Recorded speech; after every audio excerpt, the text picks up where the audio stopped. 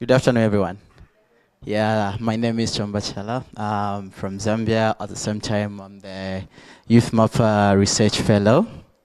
So this afternoon, we're going to look at the project that I'm currently doing. That is using OpenStreetMap to map the instances of malaria among the vulnerable people of Luano district, which is a central district in Zambia.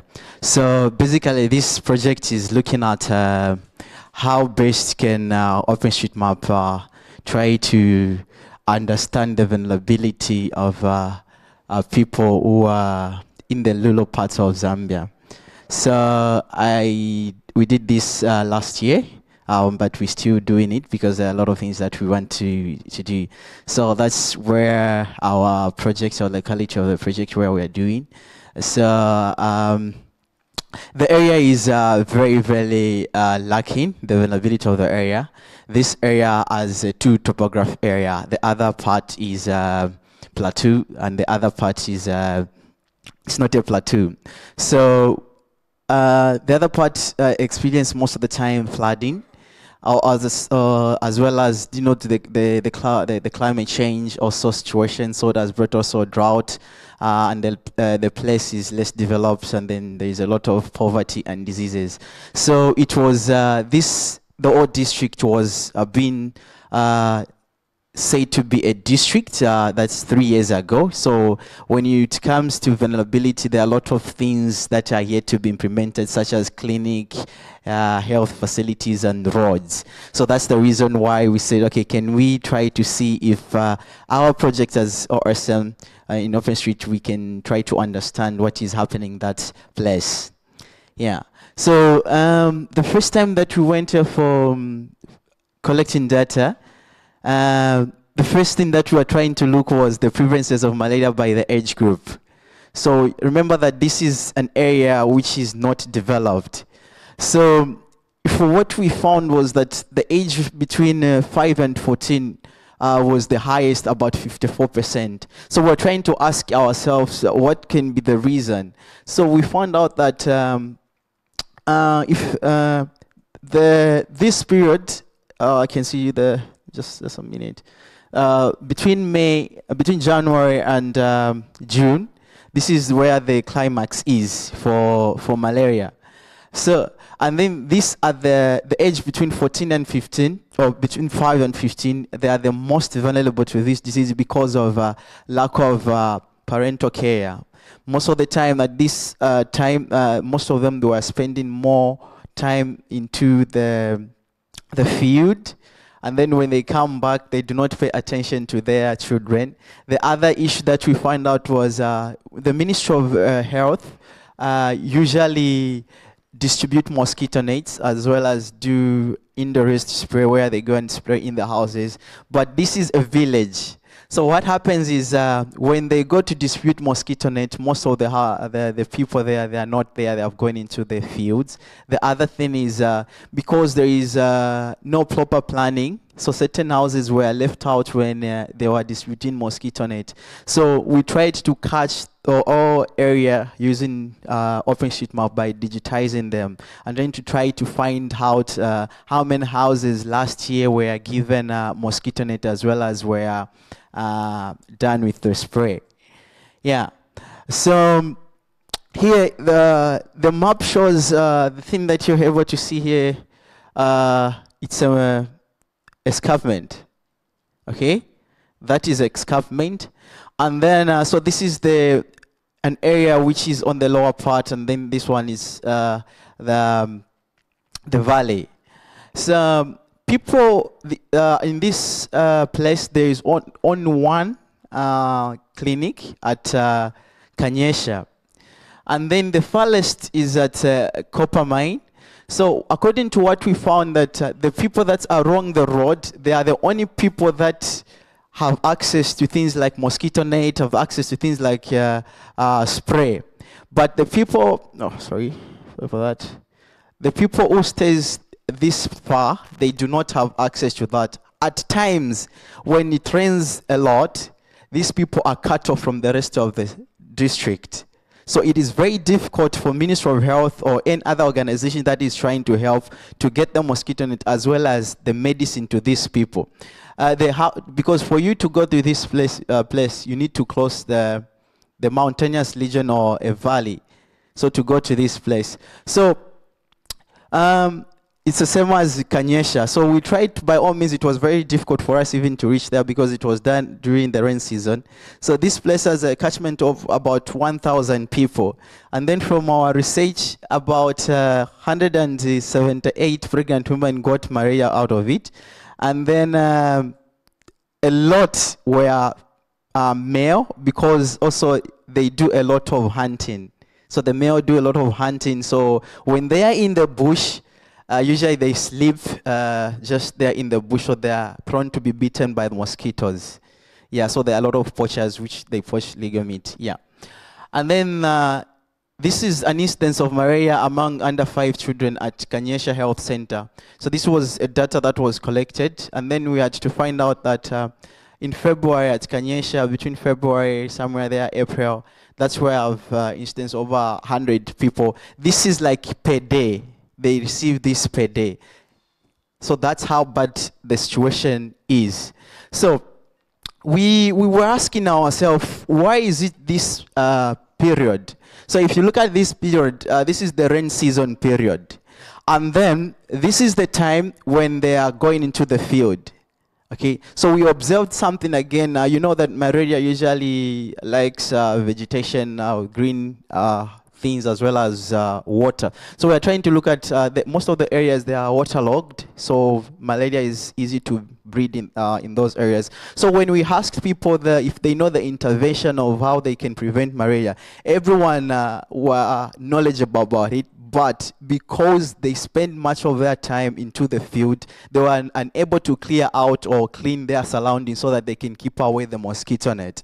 So you find that by the time that they are done with their cultivation in their farms, it's already a dry season, so people will keep on suffering. So this has also contributed in terms of education for the young ones. They do not go to the school.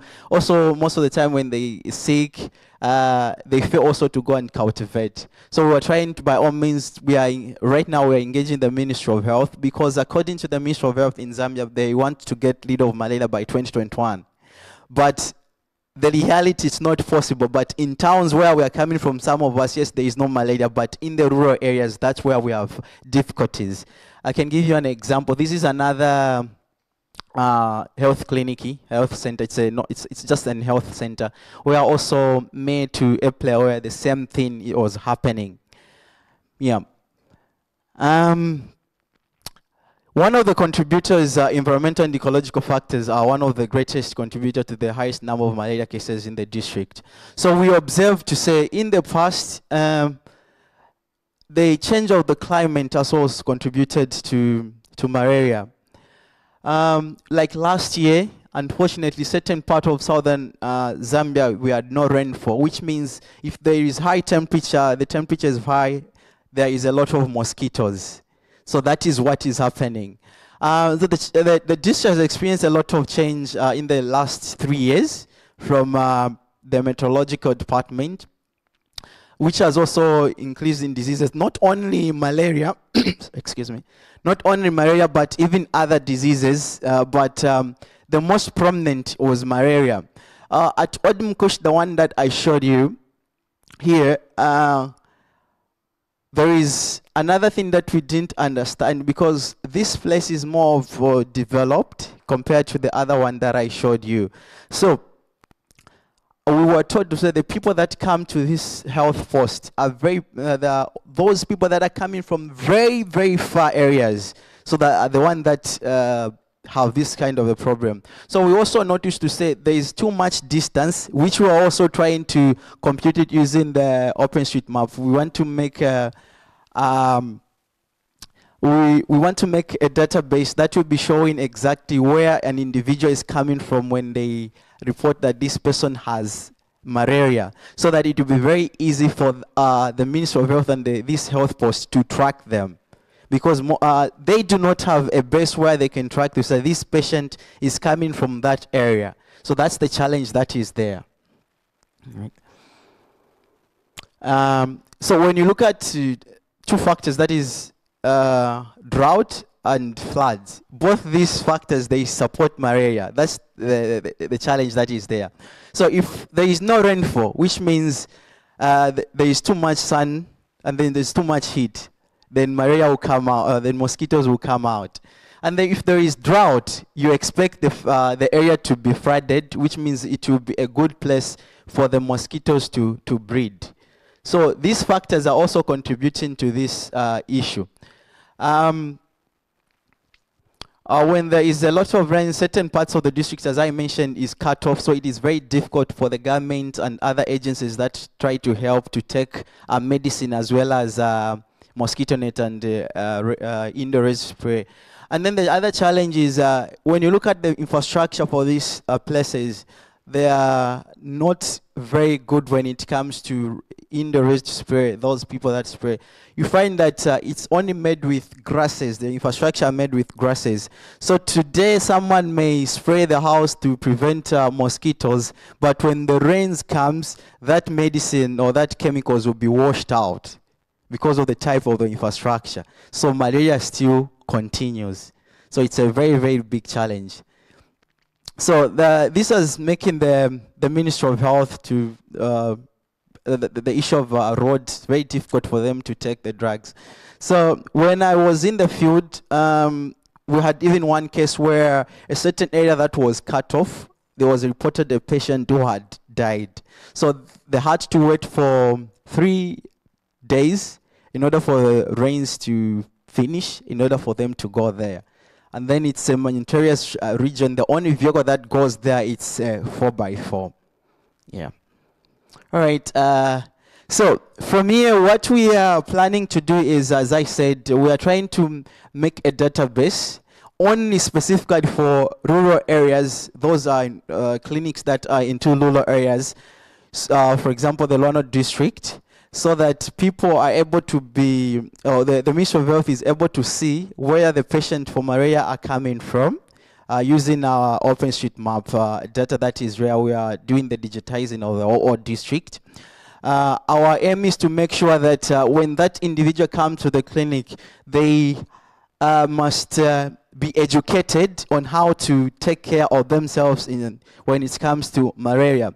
But it is very difficult, even for Ministry of Health, to target certain areas when they're distributing mosquito net if they do not know which hotspot areas do malaria occur. So our target is to find those hotspot areas where that malaria is coming from, and then we pass on this information to the Ministry of Health. It's okay, in your planning for next year when you want to distribute mosquito nets, please can you look into this area, because according to the data that we are getting, these are the hotspot area that is showing on the map.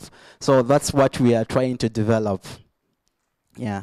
So in my conclusion, YouthMappers are the one that is sponsoring the whole project, as well as that's one is my doctor, as well as the USAID, and then that's my university. Thank you.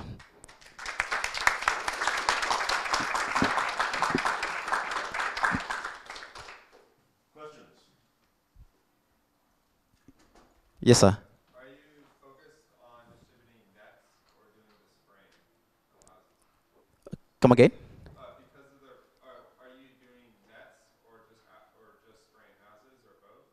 No, both. Yes, we want to focus on both. Yeah.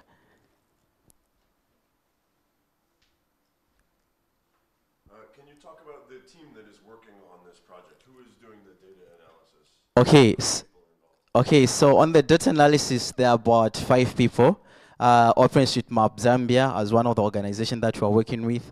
Also, YouthMappers, they're getting a lot of support from them. Also trying to get, we want to have a visualization from Mapbox so that we can produce, because Mapbox has been also doing a lot of work in malaria in Zambia, southern part of Zambia. So we're trying to also to engage them so that they can help with the visualization. Yeah. Did you involve local community?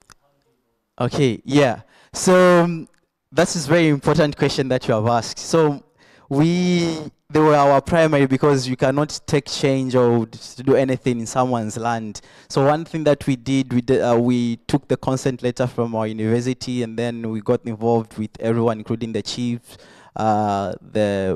those people like the police officers, the church leaders, including the headmen, so that they understand what we are here for, including just generally everyone.